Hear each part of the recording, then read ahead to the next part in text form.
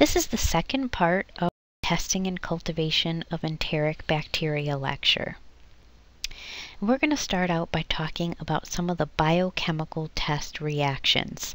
Now, in the laboratory, you can do your biochemical test reactions either manually, like we saw in the previous lecture, where there's an individual tube for each test, and you can set up all of these different tubes. And that is actually the way we used to do microbiology many, many years ago. Every single test was set up manually, and you had tons of plates and tubes for each patient specimen.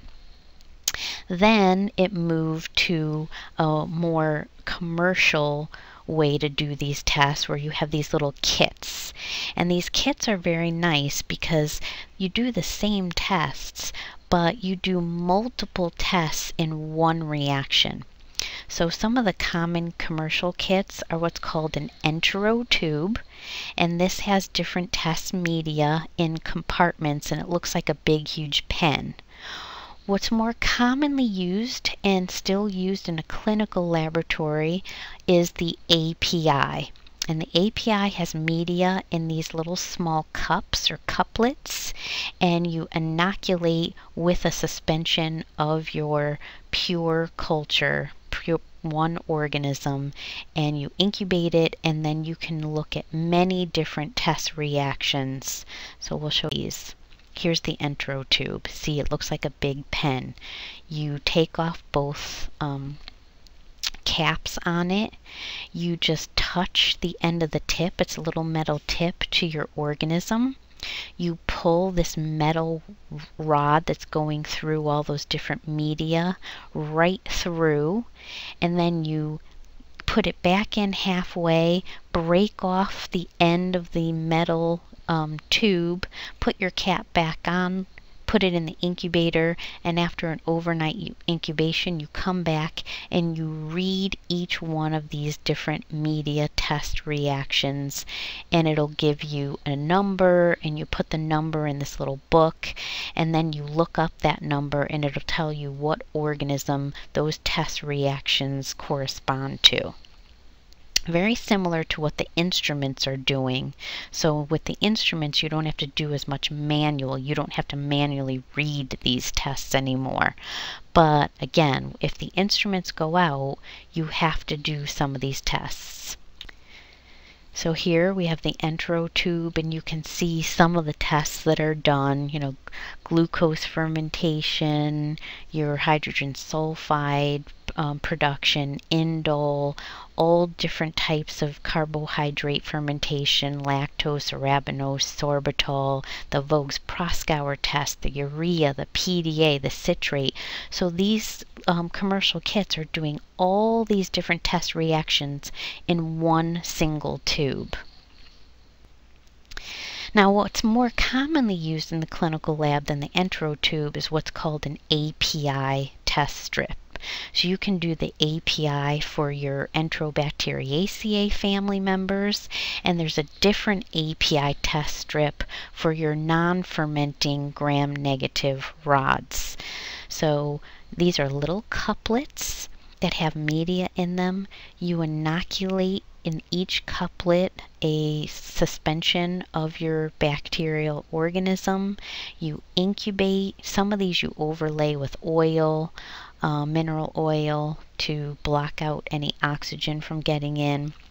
You incubate them in the incubator, come back, and you manually read each one of these couplets, and again you write down the reactions in this book. It converts it to a number, and again the number corresponds to an organism.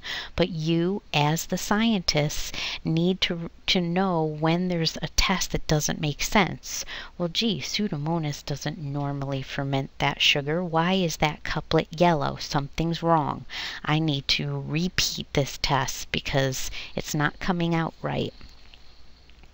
An example of API, I was working in a clinical microbiology laboratory, and we had a 5-year-old patient diarrhea specimen, and when we inoculated it onto blood agar, it had a very characteristic look of Shigella. because Shigella has a very characteristic, what's called a skirting morphology. So we were sure that this was going to be a Shigella. Well, this wasn't that long ago, so we didn't have to do any manual tests. We made a suspension of the organism, and we put it into the microscan. That's the piece of equipment that that lab had. When that sample came out of the microscan, it did not say that it was Shigella. I believe it said that it was Enterobacter. It's either Enterobacter or E. coli. And so we were like, wait a minute, that it doesn't make sense. The, diarrhea, 5-year-old boy, daycare, skirting organism. This is Shigella. Put it back, repeated it, put it back into the machine, and came out again with the wrong organism. So we went and got an API strip, and we inoculated the API strip, and sure enough, the API strip showed that it was Shigella. So every now and again, you do have to do some confirmatory tests in the clinical laboratory, and that is what makes you scientists, technologists. You need to know when there's an issue. You need to know when something needs to be repeated, and you need to know when you have to go back and do a more manual test like an API because something is not working out right.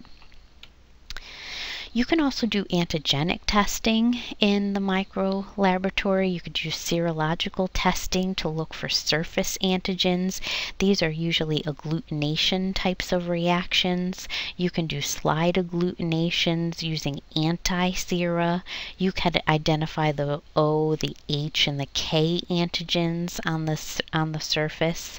You can do a Weedall test, which detects serum agglutinins to the Salmonella O and H antigens.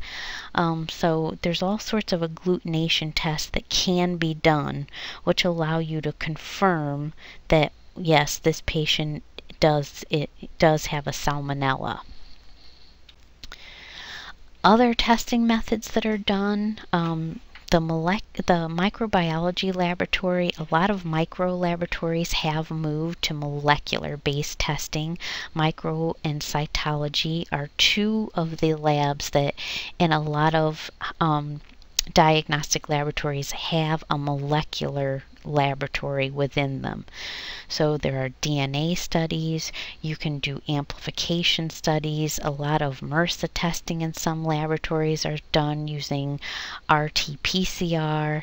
There's probe testing, a lot of Mycobacterium is tested using probes. You can possibly do pulse field gel electrophoresis if you're working in a specialty laboratory or a public health microbiology laboratory where you're going to do strain typing. So just keep in mind that there are other testing methods available, and there will be, I think, more and more of our micro tests will be moving in the molecular direction. Now, our laboratory media. Media is incredibly important in the micro laboratory because even though all of the laboratories have become very automated, you still have to take your patient specimen, whether it's a fecal specimen, a urine specimen, a wound specimen, and inoculate it onto laboratory media and grow up your organism. So in general, the three most common lab media used in the microbiology laboratory are going to be your 5% sheep blood agar. And these are usually shortened as SBA for sheep blood agar or BAP for a blood agar plate. Another is your chocolate agar, and the third is McConkey agar. Now, depending on what lab you're working in, when you get a specific specimen, if you get a fecal specimen, one laboratory may always use sheep blood agar, McConkey agar, and another agar like XLD agar. Another lab may use another set of agar. Sheep blood agar is one that regardless of the specimen, sheep blood agar is always used, plus other agars. If it's a respiratory specimen, chocolate agar and sheep blood agar are used because you don't want to miss some of those fastidious organisms like your Haemophilus influenza organisms. For fecal specimens, you're usually always going to do sheep blood agar and a McConkey agar plate, as well as possibly some other more selective and differential media. Your more selective media that are commonly used for enteric specimens, there's a media called Hectoin enteric or HE agar. There's xylose lysine deoxycholate or XLD, Salmonella shigella agar or SS agar, CIN agar, which is cefsaludin, ergocin, novobiosin, and then McConkey sorbitol, which we already mentioned in our E. coli, enterohemorrhagic E. coli lecture. So 5% sheep blood agar. You all should already be very familiar with this agar. We've talked about it with practically every lecture we've had. It is tryptocase soy agar.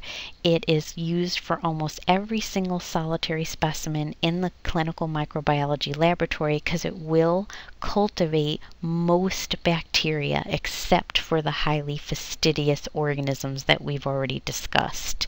The nice thing, as you already know about your sheep blood agar, is you can see hemolysis on it. So benefits of blood agar: it allows you to grow most bacteria. It can allow you to evaluate sometimes how much of an organism is present, and it allows for your biochemical test reactions. So here's a very important fact in the clinical laboratory. You always want to do your biochemical test reactions, whether it's oxidase, indole, citrate, it doesn't matter. You want to do your biochemical testing off of a 5% sheep blood agar plate. You don't want to use your selective media to do biochemical tests. And the reason is the selective media contains pH indicators and chemicals in it. And some of those chemicals in the selective media might react with your biochemical tests and give you a false positive or a false negative reaction. Blood agar is just a nice nutrient media, very rich media that doesn't have any chemicals in it. So it's not going to give you any false positive or negative reactions with most of your biochemical testing. Your enrichment media. Enrichment media is sometimes used to enhance the recovery of pathogens, especially in an enteric specimen, because you have a lot of normal flora there. So what you want to do is enhance your pathogen and inhibit the growth of your normal flora so that you can find your pathogen. So some of these enrichment medias would be GN broth or gram-negative broth and selenite F broth. So what you would do is you would take your specimen, you would put it in one of these enrichment medias, you would incubate it for about 6 to 8 hours, then you're going to take some of that broth and put a couple of drops on some selective media and streak your the broth out for isolation, and hopefully in that 6 to 8 hour incubation period you have encouraged your pathogen to grow. Selenite broth is one of these enrichment broths that will allow Salmonella species to grow. It's a peptone-based broth that contains sodium selenite. Sodium selenite is toxic to a lot of the Enterobacteriaceae family members that are going to be normal flora in a fecal or stool specimen. So this will allow growth of Salmonella, which might be the pathogen that you're looking for, and kill off some of the normal flora. Thioglycolate broth is a general nutrient broth. The nice thing about thioglycolate broth, and thioglycolate broth is used in a lot of clinical laboratories along with your sheep blood agar, is it will support the growth of many, many different types of organisms. It will allow anaerobes to grow, aerobes to grow, microaerophilic organisms, and it's a soy broth that contains glucose as well as a pancreatic digest of casein. So you have thioglycolate broth is mixed with a small amount of agar. So thioglycolate is a broth, it's not an agar, but it has a tiny bit of agar in it, and it allows the bottom of the tube to have a lower oxygen level so that anaerobes will grow. So that small amount of agar reduces that redox potential. So here are some tubes that are inoculated that are some organisms that are inoculated in thioglycolate broth. So an anaerobe will grow at the very, very, very bottom of the tube. An strict aerobe will grow only at the very top of the tube. A facultative organism will grow throughout the entire tube, because facultative organisms can grow in the presence or absence of oxygen. Microaerophilic organisms will grow underneath the surface, so towards the top, but not right at the top of thioglycolate broth. Another type of selective and differential media. So thioglycolate broth is not necessarily selective or differential. It doesn't have any chemicals in it to allow one organism to grow and not others. But our selective and differential media, one is EMB, or eosin methylene blue. This is used in some labs to isolate your enteric bacilli, and it'll differentiate lactose and non-lactose fermenters. It's a peptone base that contains lactose and sucrose. It also has eosin and methylene blue as indicators. So when you get fermentation, you get a drop in pH, and then your indicators are in this media to make color changes.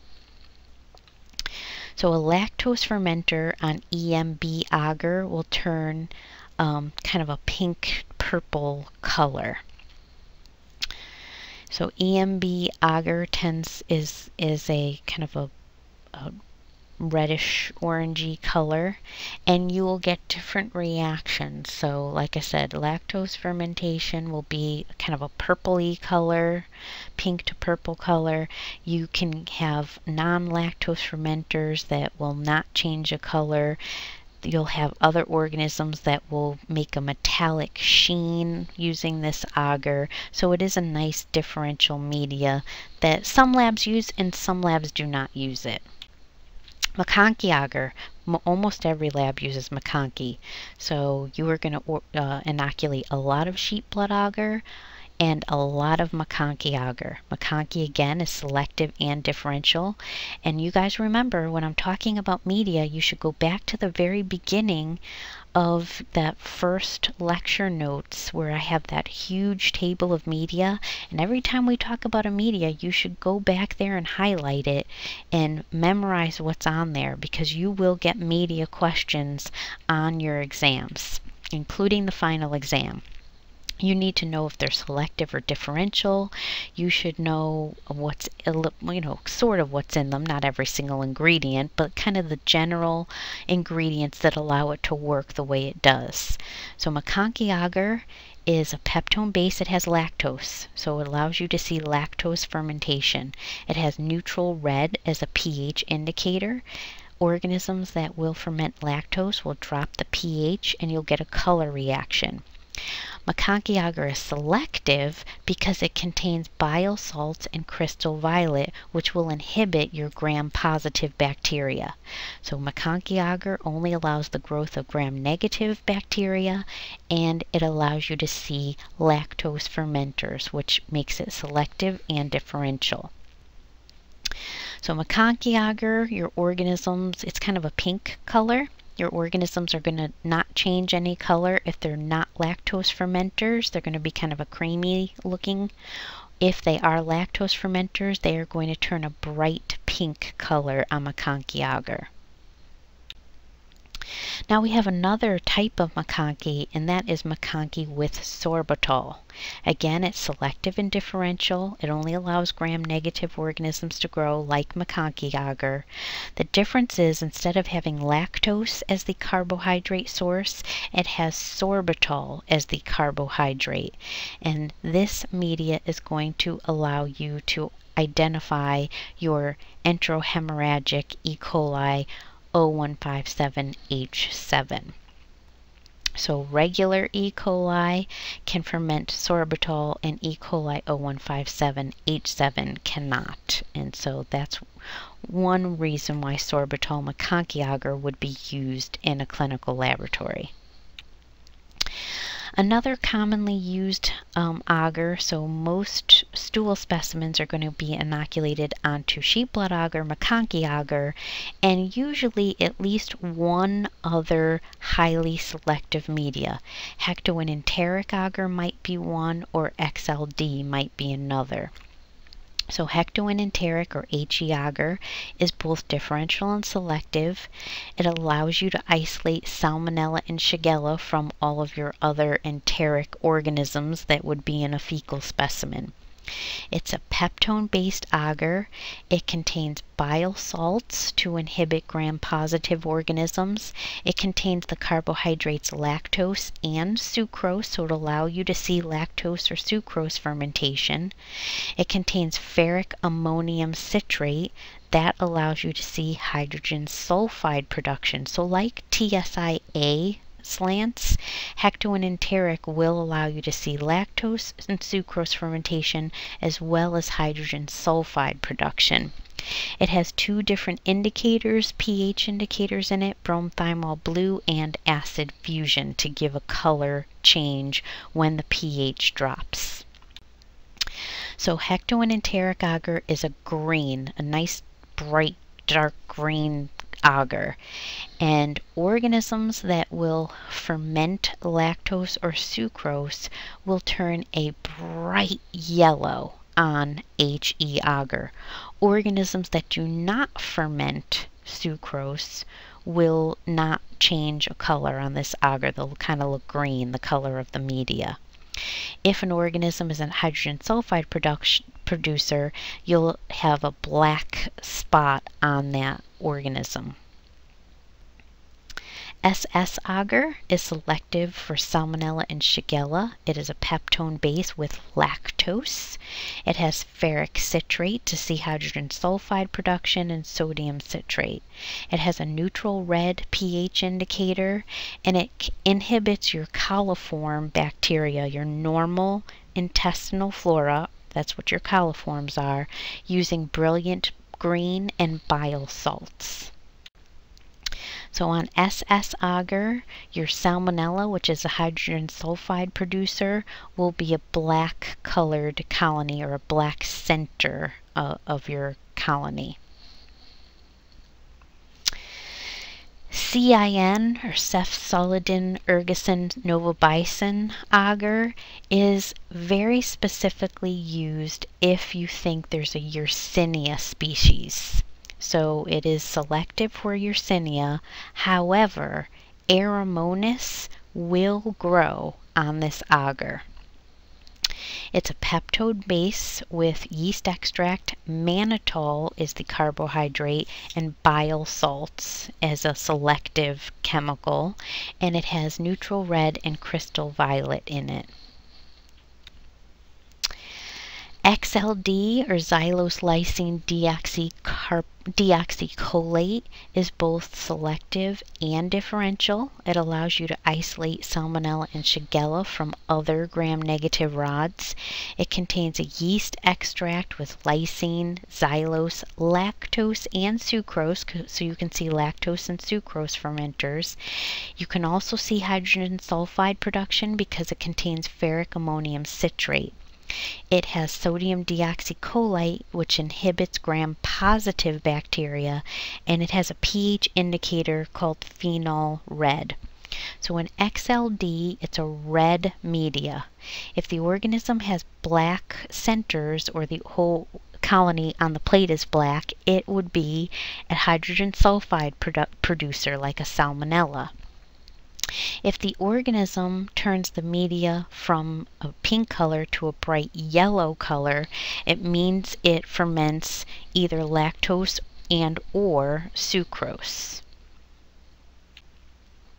Now there's another newer media. It's been around for a while.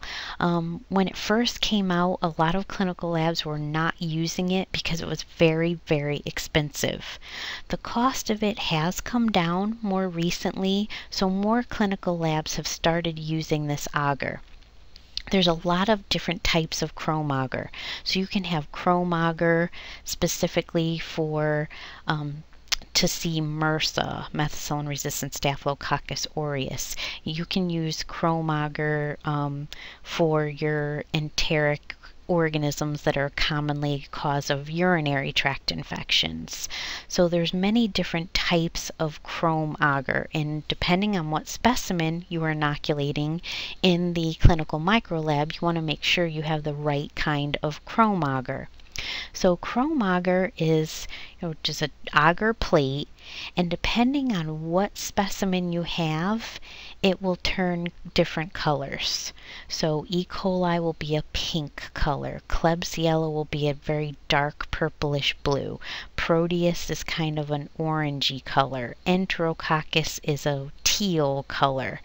It'll also allow your Staphylococcus aureus, which is kind of a creamy white color, and Staphylococcus saprophyticus. So this particular plate would be what you would want to inoculate a urine specimen on, so that you can see these are all your very common causes of urinary tract infections, E. coli being the most common, but then your Pseudomonas, Staphylococcus aureus, Proteus, Klebsiella, all very common urinary tract infection organisms.